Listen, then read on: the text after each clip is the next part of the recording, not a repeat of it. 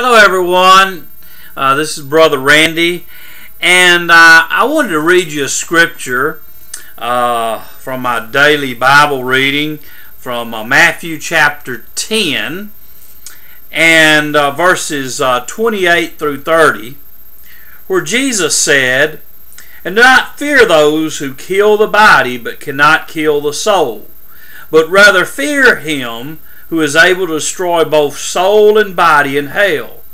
Are not 2 sparrows sold for a copper coin? And not one of them falls to the ground apart from your Father's will. But the very hairs of your head are all numbered." Jesus here tells us that God is sovereign over all things. Look, he says, don't fear him who's able to, just to kill the body, but cannot kill the soul. Don't fear man. Man's power, man's strength, he's limited. Now, a lot of times man thinks he's got the world under his control, that he's in control. And people think this today. But the Bible is clear that God is sovereign in all things. He has all things under control. Remember that, it's been several years ago, Twila Paris had a song, God is in control.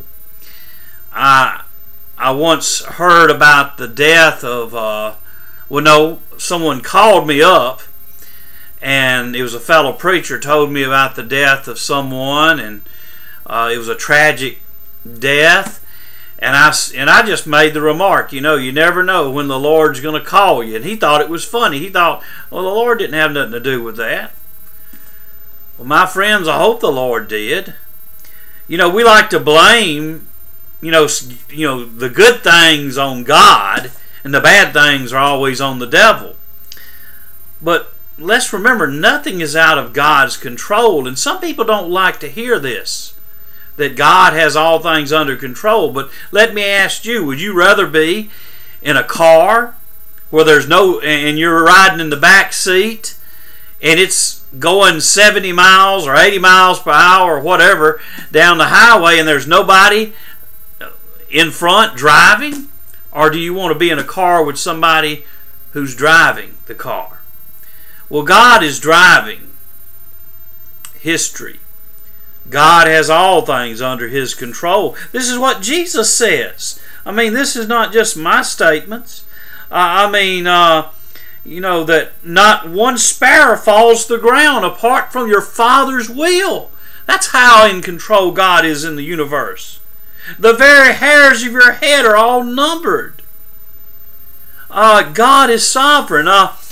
One of the great Baptist confessions of faith, the 1689 London Baptist Confession, and also for my Presbyterian and Reformed brothers and sisters, this is also in the Westminster Confession, of which the Second London borrowed from the Westminster. But it states, God the Creator, God, the good Creator of all things, in His infinite power and wisdom, doth uphold, direct, dispose, and govern all creatures and things, from the greatest even to the least, by His most wise and holy providence, to the end for which they were created, according to His infallible foreknowledge and the free and immutable counsel of His own will, to the praise of the glory of His wisdom, power, justice, infinite goodness, and mercy. In other words, God is in control of all things that happen. The world is not spinning out of control. Now you might be saying, if all things are under God's control, then what's the purpose of prayer? Because I once was asked that by a man who was an open theist, who was curious, says, you Calvinist hold that, God's got everything under control, Well, And what's the purpose of prayer? Well, because this is the reason. Because God uses our prayers to accomplish His will. You see, God doesn't just do things in a vacuum. He uses our prayers to accomplish His will here on earth and what He determines to happen. Now let me say this. I can't explain all this, and no theologian can. But wouldn't you... I mean, if God doesn't have all things under control like some people want to say, I mean, isn't that kind of frightening? I mean, I like how Jesus states it. God has it under control. Not a sparrow even falls without the Lord's knowledge of it. Without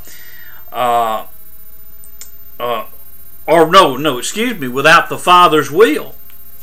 So we can't always understand why things happen. But I tell you, I am glad that when I pray that I have a God who uses my prayers and your prayers that we pray in faith for His will. And we may not always understand it, but praise God, He is in control.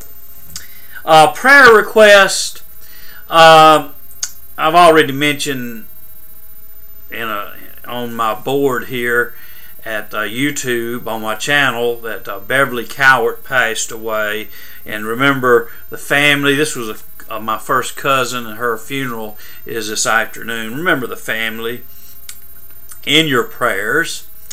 And also I have a request, and I'm not going to name the name because I'm not sure I have permission to name the name, but I will just say that I did have a request from a lady that we pray for her 3 children, for their salvation, that the Lord will open their heart for them to be saved, and the Lord knows their name. And if you're watching this and you want me to be more specific, you can just email me. But I'm talking to the one who gave me the request. But do pray for the salvation of these children, and let's pray for all the Lord's churches today as they have services. Today at my church we're having the Lord's Supper, and it's a rededication service always when we have the Lord's Supper. Also, let's continue to remember Miss Aja Bibi, who's in prison in Pakistan facing the death penalty, and let's pray for her relief and her protection. And also let's pray for Iran. I keep hearing very bad things about the persecution of Christians in Iran, so remember all these prayer requests. If you have prayer requests, send them to me, and I will try to mention them either here on Sunday or Wednesday generally. If it's an emergency, I can mention it at any of my videos that I do during the week. Let's go to the Lord in prayer. Lord Jesus Christ, Son of God, have mercy upon us sinners. And Lord, we lift up these requests unto you today, Lord, knowing that you have all things under your control. And we do, Lord, pray to give comfort to the Cowart family today who've lost a loved one, and Lord, for all who have lost loved ones, Lord, to give your comfort and your compassion. And Lord God, for these 3 children, Lord, who I lift them up to you, Lord, asking you, Lord, to open their hearts, to give them faith and repentance, Lord, and enable them, Lord, to believe upon Jesus as their only Lord and Savior, and turning to Him for their salvation. Oh Lord, convict them even now.